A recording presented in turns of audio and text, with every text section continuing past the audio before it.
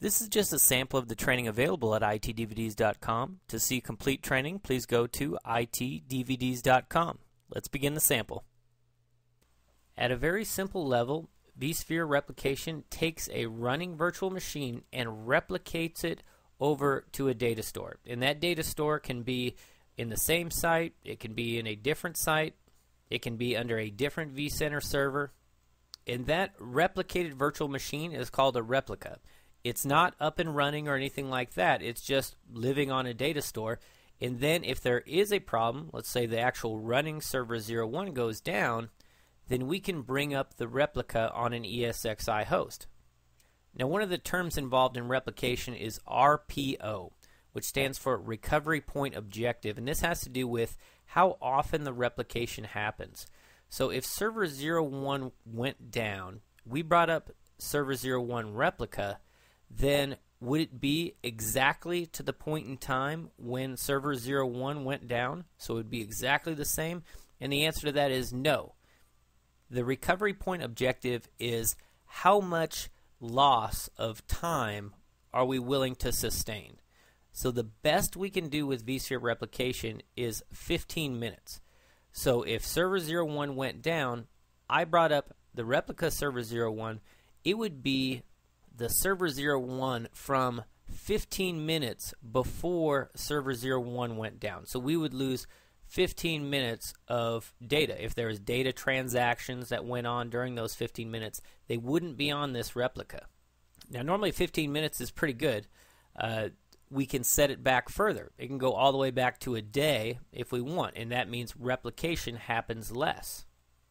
So if server 01 went down, we brought up server 01 replica, it would be from a day ago. So here's a look at what vSphere Replication looks like, and it completely integrates with the vSphere web client. It uses vSphere Replication appliances in order to facilitate the replication, and those appliances are basically just pre-configured virtual machines. So with vSphere Replication, we have the ability again to replicate server 01. I could replicate it over to San Diego, and then if Phoenix went down, I could bring it up or recover it in San Diego. And that's about it. So that's as far as vSphere Replication goes. Now there's another product VMware has called Site Recovery Manager, and that product isn't the replication technology. It can use vSphere Replication as its replication technology, or it can use another third-party replication technology, like something that's built directly into a SAN for replication. What Site Recovery Manager does is it allows us to set up a plan for recovery. So, for example, if I have a failure at the Phoenix data center, I'm replicating all my virtual machines. Let's say I need my domain controllers to come up first. I need then my databases to come up next. Then my web application servers.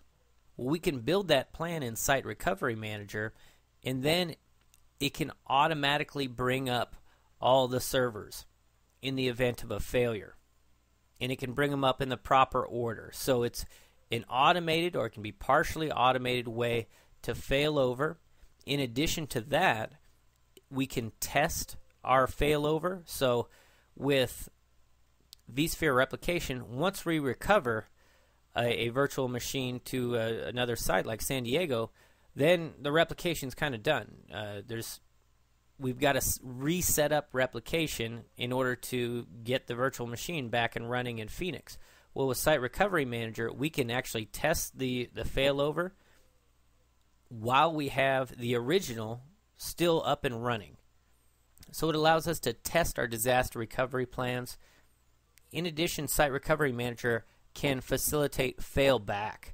So if Phoenix went down, we failed over automatically to San Diego with Site Recovery Manager, we got Phoenix back up, then we need to fail all of these virtual machines back to our main site in Phoenix. Well, Site Recovery can do that. But again, Site Recovery doesn't actually handle the block replication. vSphere Replication can handle that. So we can use vSphere Replication to do that, again, or we can use another third-party replication tool. Now, Site Recovery Manager is a separate purchase, so it costs extra. vSphere Replication comes with your vSphere Essentials Plus and above licenses. So your Standard, your Enterprise Plus, all that's included, or vSphere Replication is included in all those licenses, and it's an unlimited amount of replications. So I can replicate as many virtual machines as my ESXi servers can handle and the bandwidth I have available. So that's my only limitation.